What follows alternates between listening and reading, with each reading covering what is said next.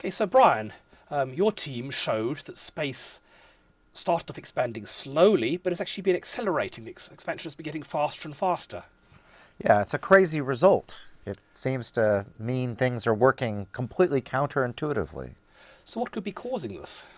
Well, we really need to have something like gravity pushing rather than pulling.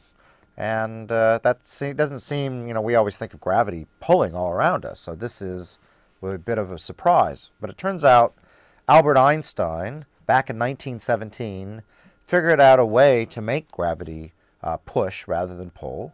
And it was by there really just being energy everywhere that was part of space itself. And so when space gets a little bigger, it turns out this stuff gets created as space gets a little bigger. And that gives it a bizarre property, a property which we call negative pressure. Now, I think everyone knows what pressure is. Pressure is that when I push on something, it pushes back, right? But this stuff has negative pressure. When I push on it, it wants to shrink. When I pull on it, it wants to pull even farther. So it sort of does exactly the opposite what everything else should do. But that's presumably only one possibility. This idea of Einstein, what we call the lambda, is one way to do it. But presumably any force that is stronger than gravity and pushes, I mean, gravity can only ever slow things down. So if you want this expansion, we have to have a force that's opposite to gravity, that pushes rather than pulling, and it has to be stronger than gravity. And any force that does that could do the trick. Lambda Einstein's theory is one possibility, but I believe there are several thousand other possibilities. The trouble would have to be this force would have to be long range.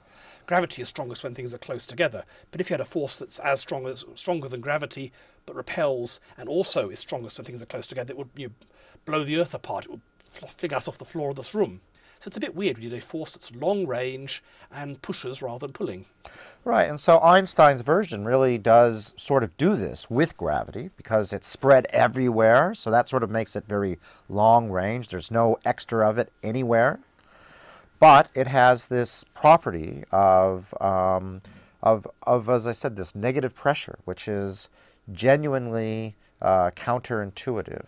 But there's, as you said, thousands upon thousands of theories that have been developed. A lot of them are a lot like Einstein's. They make this negative pressure stuff fill the universe in all sorts of ways. But then people have the universe being sort of lumpy or having new forces or all sorts of things. So, the only way we're going to know this is by testing.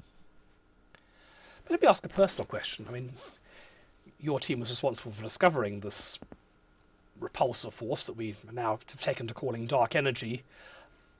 Are you really sure it's actually there? Well, I have to admit, in 1998, when we made the discovery, I knew what our data said. I knew the data said that the universe was speeding up, but I had my doubts because it was just a crazy thing for the universe to be doing. I figured maybe some other explanation would come along. I felt pretty much our observations were right, but you have to interpret your observations. But now, in the current time, we've had many, many experiments. Not only do they see the same thing that we see, so okay, that tells us our observation's right, but they've looked at it many, many different ways. And so the interpretation, the idea that the universe is speeding up, has many manifestations of how it affects the universe. And every time we look at the universe, how fast galaxies form, how sound waves travel through the early universe, you keep on getting the same crazy answer that the universe is full of something that is speeding it up. So at this point, I think that's a good sound way of describing the universe. So I'm pretty confident it's going to stand the test of time at this point. And presumably this whole idea that the universe is accelerating, that there's something, dark energy, whatever it might be, one of these 10,000 theories that's making it go faster, that must have incredible implications for the future of the universe. Well, it does, because, the big question that I had when I started this work back in 1994 was, does the universe, exist forever, or does it eventually collapse and go into the Big Bang backwards, the Gnab Gib? But this gives us an answer.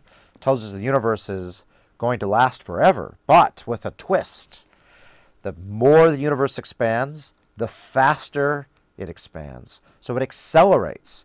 So imagine that I'm looking at a galaxy on the other side of the universe that I can see right now. Well, in the future, because space is being created so quickly, the scale factor is being, increased so quickly, light is going to get stranded as the scale factor, stretches the universe faster and faster. And so things we can see right now will not be visible in the distant future. They will sort of get frozen in time and fade away. So if I had a galaxy on the other side of the universe, its clock would stop, it would fade away. So for future generations of scientists, 100 billion years in the future, they're going to look out and they're going to see no galaxies. All the galaxies we see today will be so far away, there'll be nothing left to see. And that, I find, profoundly disturbing. Why would we live in a place where we can see the universe, not in the future when it will be nothing to see?